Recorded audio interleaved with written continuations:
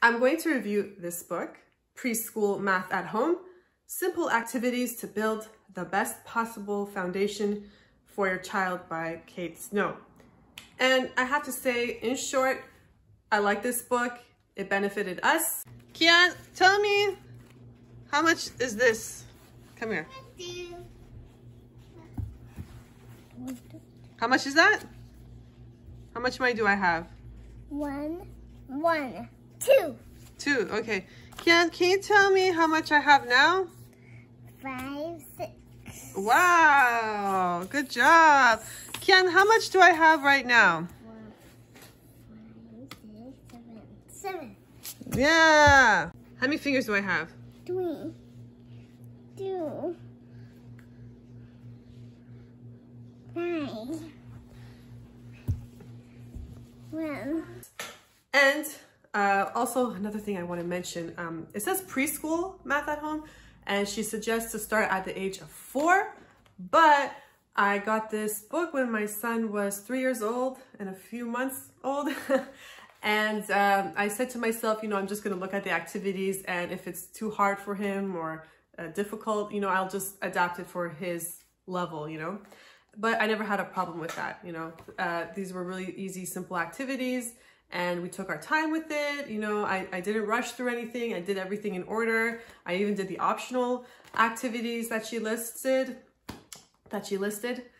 And yeah, I mean, it's not that thick. I mean, it took us like 10 months to do it. So I got it in November last year. We finished it September, and not that thick. And the activities, you didn't have to spend any money. There are things that you can get around the house. I like the fact that, you know, you're not using paper. It's like all physical. It's like on the parents to like read up on the activities ahead of time and, you know, plan it out, and the kids learn from there. And I feel like my son has a solid foundation, and we're already starting on the next level, the kindergarten math. And I got Kate Snow's book on kindergarten math, and it's already like super easy for him so far. So I'm very satisfied with it. And I think all parents should consider getting this book for their kid so they get a good foundation in math. You know, math's really important. It is a core subject in school. And you might be wondering, like, why this book? Well, she has the Amazon reviews. She is an experienced public school teacher, and she has kids of her own, and she has a master's in education. She has a master's in math from Harvard University, just so happens to be. She seemed very passionate about the subject. She wrote, she has many books about math for like up until grade 3. So that to me sounded like a very qualified person to write a book about activities for math. And you might think that, oh, it's so easy and you shouldn't bother like too much with it. And the kids, they learn like it just helps the kid just identify numbers by like 5. Like my son can identify numbers under 5 just by quickly looking at it. Like those are the foundations that you need to advance to the next level. He knows how to count money really easily. Like he knows amounts under 10. He can figure that out quite easily. What else? You know, he can identify more, less than.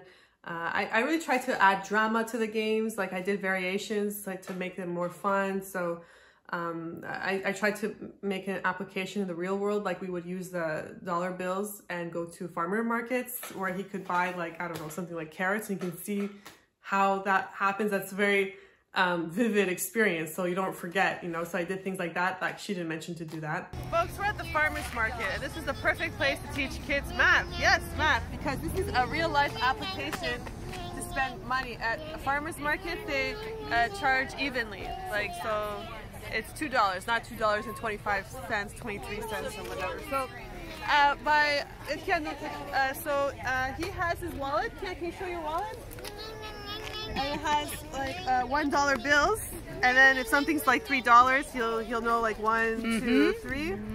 And this is his real life application to learn about counting. What would you like today? I'd like to have a bunch of carrots, please. Yeah, a bunch of carrots. Okay, you can go pick whichever bunch you want. Yeah, any bunch you want. How about this this one, Kian? Huh? Do you want a bag for that? Yes, please. Okay. And they're $3. Okay. $3 carrot. You have to give $3. This is your wallet. His wallet. One. Sorry about that. There you go. Okay, don't make sure you have to give the right money. How much was that, Kian? Yeah. Stay right here. 1, 2, 3. Was that $3, Kian? Okay. Thank you. Here's your carrots. Okay, that's yours. Very simple, straightforward activities. It's up to the parent. It's on the parent to look up these activities, plan them out, and do it consistently. I mean, I didn't do it every single day, but I did it like, you know, a few times a week.